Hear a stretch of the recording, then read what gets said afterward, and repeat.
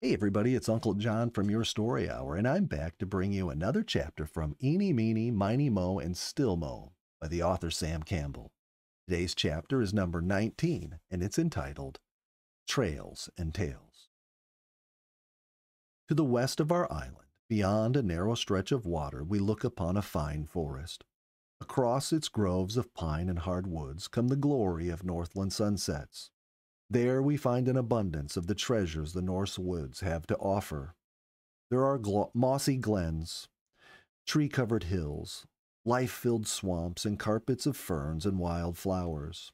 Deer, bear, wildcat, lynx, coyote, wolf, beaver, otter, animals native to this country are still there in sufficient numbers to be seen occasionally.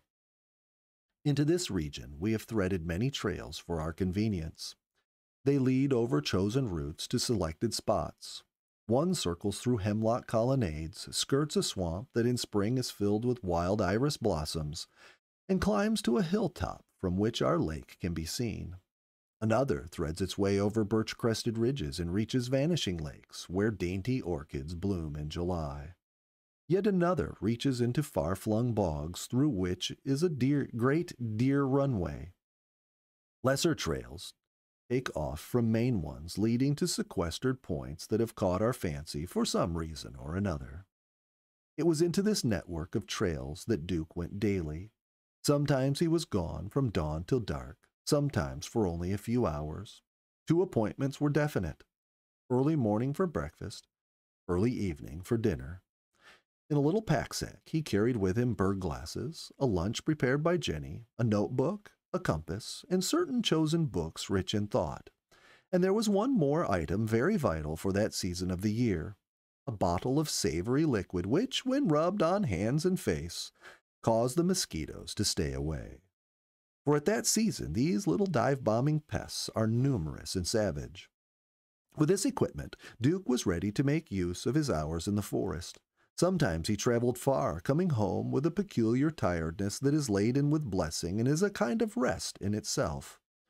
Sometimes he sought a comfortable spot, a moss-covered rock, a cushioned log, to sit, think, read, and let the world flow by him. His decisions were by impulse and whim, not by any strict plan. One morning he had thought to go to Vanishing Lake and explore its interesting shores, but a heron flew by and carried his thoughts in another direction. So he went on a new course.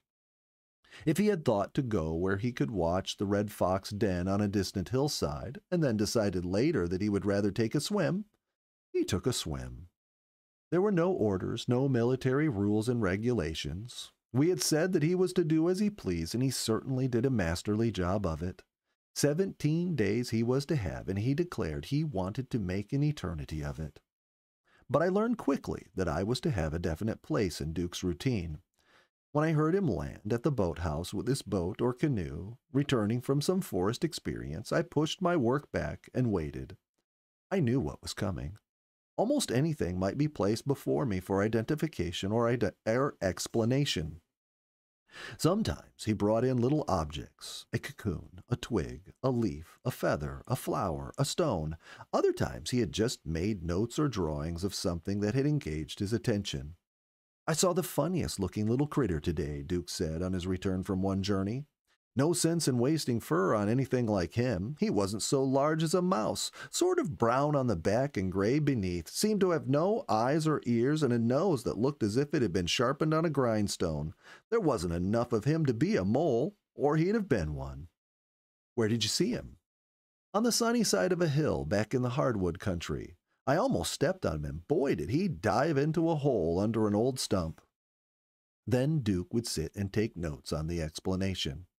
This time it was a shrew he had found, one of the tiny little fellows that are somewhat robbed of their identity by most nature lovers. Many who see them about their wide range, all over the north and central part of the continent, call them moles or little mice, but they constitute a family all their own. It is easy to distinguish them. First, there is their size. They are so small. The common ones about 4 inches long, and 1.5 inches of that is tail. Their little front feet are like those of mice, though in no way similar to the pad-like forepaws of a mole.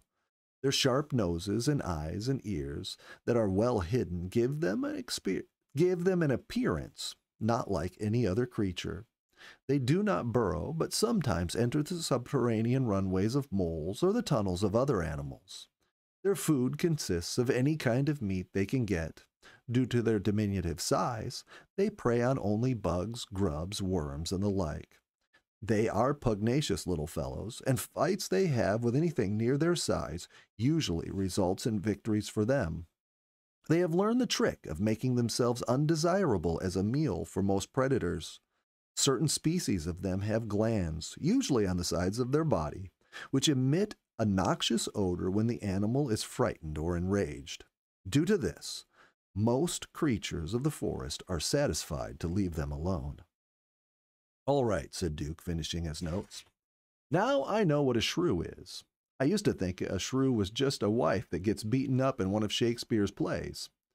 Now, what is this?" He placed before me a little green plant with wide, thick, glossy leaves. "Break one of the leaves and smell it, or taste it, and I think you will know, Duke," I said. He did, and contemplated the odor thoughtfully. "Wintergreen?" he asked. I nodded. "And another thing," Duke continued. He was filled with questions that day. "I saw a nest high in a tree, and when I examined it, I thought I saw a snake that was up there hanging over the side. I thought maybe there was trouble, so I climbed up to it. There I found a newly built nest with a piece of snakeskin woven in and hanging down. Now what about that?" "The nest of the crested flycatcher, Duke. It's a common trick of this peculiar little bird. We can only guess why he does it, but it seems certain he selects the snakeskin for some reason other than to get nesting material. It is entirely possible he does it to keep certain enemies away: blue jays, crows, squirrels, or chipmunks." Now Jenny was calling that dinner was ready, and as usual we were ready for dinner. But Duke had another observation of the day which must be talked about. "I landed with the canoe on Sunset Point," he said, indicating a point of land which reached well out toward our island. "There, on a low limb of an old oak, was a red squirrel that was quite small. When I saw it, I found myself calling it Mo. I don't know why, but it looked like Mo. Certainly it acted like the lazy old rascal. It just hovered close to that limb and looked down at me, blinking the way Mo used to do. Do you suppose it could be the little guy?" I shook my head. "Not a chance in 1,000, I would think, Duke. And yet I wouldn't want to say absolutely no. We really know so little about animals. It's my guess we have seen all we shall ever see of those squints who have disappeared." "Well, how could I know for sure?" Duke persisted, while Jenny kept calling that dinner was very ready. I thought a minute. "Peanuts would prove it," I said. "No wild squirrel in this region knows what peanuts are. Place a peanut before one of those little fellows out in the woods and he pays no attention to it. Try our little discovery with peanuts. You will know by his reactions if it is one of our red squirrel gang." "Okay, we do that tomorrow," said Duke. "Now there is something else here," and he began fishing around in his pack sack for another object he had brought. But Jenny was tired of waiting. She did not call dinner again. Instead, she walked past us carrying a steaming platter of broiled ham, and Duke and I followed to the table as if we had been caught by hooks. And that's the end of that chapter. Come back tomorrow, and Aunt Nikki will have chapter number 20, which is called More About Mo. We'll see you then. Bye-bye.